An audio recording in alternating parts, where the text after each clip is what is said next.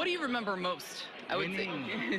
Winning the World Series. I mean, I know we opened the stadium in '09, inaugural year, and to win a championship, the memories that we have with that ball club, something that we'll never forget. Take me back to you guys going down the Canyon of Heroes on the floats. What was all that like? It was unbelievable because, you see championship parades all the time. In other sports, we just saw the Raptors in Canada, and they had, 3 million people. If I recall correctly, we had over 4 million in New York after we won in '09. It was just an electric atmosphere. The fans really appreciative. And I tell fans all the time, I played for other teams after the '09 Yankees, whether I was with the Padres, Milwaukee, Dodgers.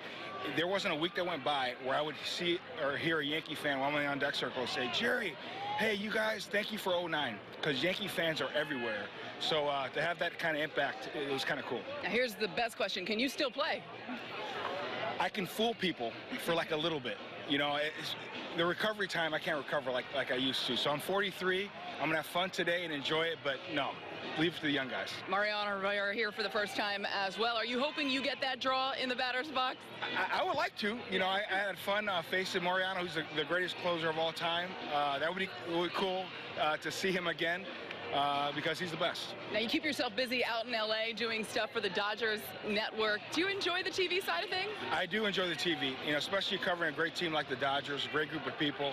Hopefully this is our year. I hope the Yankees will represent the AL and the Dodgers again represent the AL in the World Series. I do love it, to be around the game, see young guys play, and play well is fun. Jerry, thanks for the time. I'll let you get in the cage. Sounds good. Thank you.